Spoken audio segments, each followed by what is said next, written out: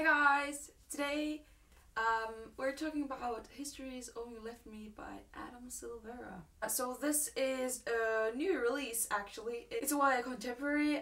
It's Silvera's second novel and it's about teenagers and relationships essentially.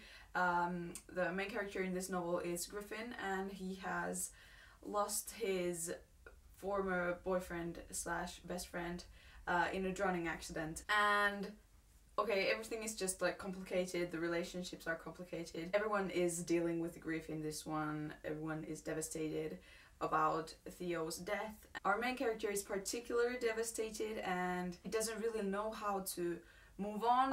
This story is told in the perspective of like history and the today part, so it switches every chapter, and at first it seemed a bit confusing. But when you get used to it, it's really fine. I think it's a good way to tell this story because you get like pieces of history throughout the novel, so you get to learn what actually happened in the relationships and how they worked out. Yeah, that's basically what this book is about. So my thoughts on this one, I think I just wasn't as big of a fan as everyone else seems to be.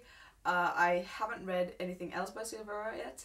I'm not sure if I'm going to because I don't think his writing style is for me particularly. I like the story. It was honest and pretty sad, but I liked it. I still liked it, and I liked how he told the story. I thought the writing was clever. The relationships, whilst sometimes felt a bit like, I don't know, romanticized, but I think that just happens in contemporary novels. I think it was still like an honest take on teen relationships. Every review I've heard about this before I read it was like, this is going to like punch you in the feels, this is so sad and it will make you cry, and I didn't cry.